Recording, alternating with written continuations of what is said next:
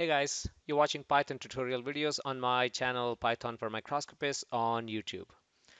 In the last few videos, I actually talked about linear regression, k-means, clustering, Gaussian mixture model clustering, and they all fall under the umbrella of machine learning. So this short video just summarizes again the difference between unsupervised and supervised machine learning. This is something I've already covered under what is machine learning anyway video. Again, go ahead and look at it if you want.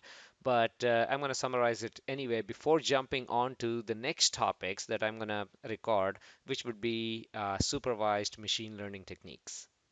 So let me refer to a couple of slides I've used in one of my previous explanation videos to explain what machine learning is or to summarize it now. So supervised and unsupervised learning are the two types of machine learning in general. Two types that fall under the umbrella of machine learning. And unsupervised learning is where, as the name suggests, the user is not supplying any labeled information. In other words, we are not telling the system what the data corresponds to. For example, if you're trying to sort, a bunch of images into images of healthy cells and let's say bad cells or sick cells, you're not telling which ones are healthy, which ones are bad. You're just providing all the data and letting the algorithm figure it out. So the system itself develops and organizes this data and it searches for any common traits. Yeah. So in this example, it's a pretty simple example. For example, you look at these pixel values and then you plot them. And you tell the system, you tell the algorithm, okay, I want to divide this into three different clusters. Well, for k-means, it's going to find the centroids of these clusters iteratively by looking at the distance between each data point and the centroid of this. Now, if you say, okay, three is not enough, I want four, then of course it's going to do that. Whether it is right or wrong, it's up to you to validate it after looking at the result. But it is going to find four centroids based on the data that you have provided. So that's k-means example. Again, it's a clustering example.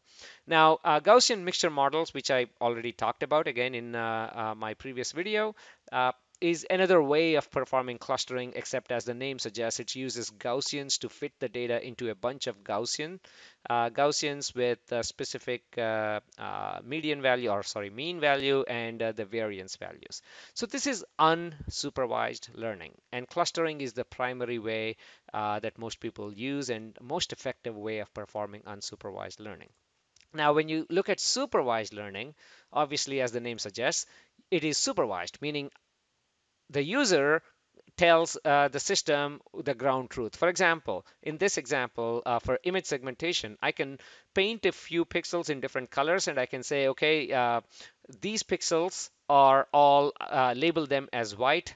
These pixels label them as dark, these ones as gray, and these ones as light gray, for example. Okay, so I'm giving them labels and I'm calling them white, dark, gray, and light gray. Okay, and this is an example of supervised learning. Other examples of supervised learning, let's say you probably, when you look at machine learning tutorials online, you'll see various examples. One common example would be, okay, should we play golf or not, right? Is it sunny? Is it rainy? What is the temperature outside? And all of those parameters. So these are all like you're giving these values to the algorithm to train it.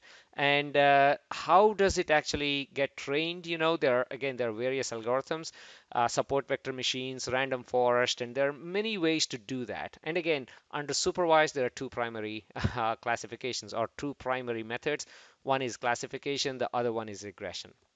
The simple difference is classification, as the name suggests, again, it classifies data into a bin that you have defined. For example, if you define class A, class B, class C, and class D, it looks at the data and it says, okay, is this class A, is this class B, is this class C, or is this class D, and then puts it into that bin. Regression, on the other hand, tries to predict the value, a specific value. For example, okay, historically the sales has been, a specific, let's say we sold 50 systems in the last month. We sold 40 systems the month before. We sold so many systems the month before, right? So based on that, you can actually try to forecast or try to get a specific number. How many systems am I going to sell next year at the same time? Then you look at historical data and then you can try to predict that. So again, that is a regression problem where you're trying to predict a specific value. Now, some of these algorithms like decision trees and ensemble methods, like for example, when I combine this, there is an algorithm called random forest. It's a regression algorithm, but that can be used for classification. What do I mean by that? Like, for example, if you take a pixel that is very close to this dark area right there. Let's say for that pixel to belong to dark gray, you see, if I only have light gray and dark gray regions, where do you put that in? Does that belong to light or does that belong to dark? It seems to be somewhere in between these two, maybe closer to the dark one. So this one will come up with probably a value of, let's say, 0.6 for the dark pixel and 0.4 for the light pixel here. Then we tell the algorithm that, okay, if since 0.6 is larger than 0.4, I'm going to call this a dark gray pixel. Okay, so in a way, I'm taking regression and I'm setting some thresholds to the regression values and converting that regression problem into a classification problem. Okay, so this is supervised learning. Again, classification, regression, and unsupervised learning clustering is one of the primary methods. Uh, so just to summarize, how do we operate? Let's say I have a bunch of data. Now, how do I go about performing my machine learning analysis? First rule of thumb, especially for supervised machine learning, split your ground truth data into training and testing data sets. If you have a bunch of labeled data, okay, divide that into training and testing data set. Typically, you would like to use more of your data for training and keep only a little bit for testing. So you take that training. If you have the luxury of having a lot of data, you can get away by splitting it into 50-50. But if you don't have a lot of data, we tend to use about 70 or 80% for a training data set. And then you take the training data set and try to fit a model. Okay, the model obviously is describing various features. Based on the features, you come up with this model and then you create this model. And how do you know the model is working fine? Well, you obviously have to test it on the testing data set, because testing data set is nothing but randomly selected subset of your original data. So you know what the ground truth is. So you take the model and then compare against the predicted the testing data. Again, testing data, you know what it is supposed to be.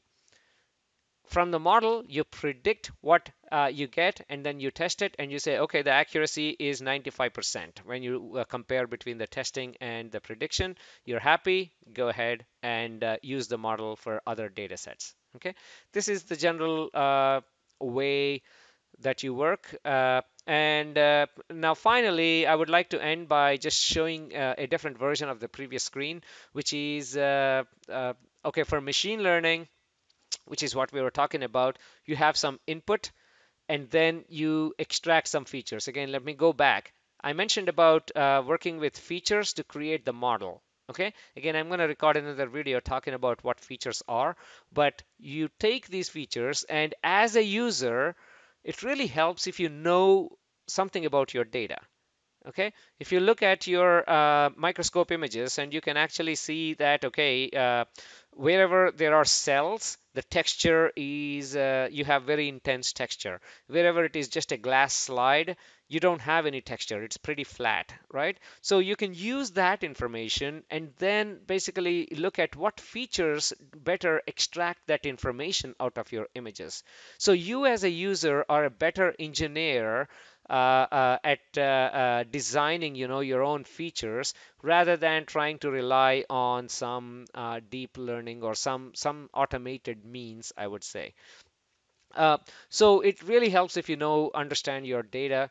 And then once you engineer your features, again, I'm gonna talk about it later on in a different video. Once you engineer the features, feed the data into the classification algorithm. The representation here is for random forest, but it can be support vector machines or any of those algorithms. Feed that into this and train this algorithm to create a model that can be used to segment your data later on.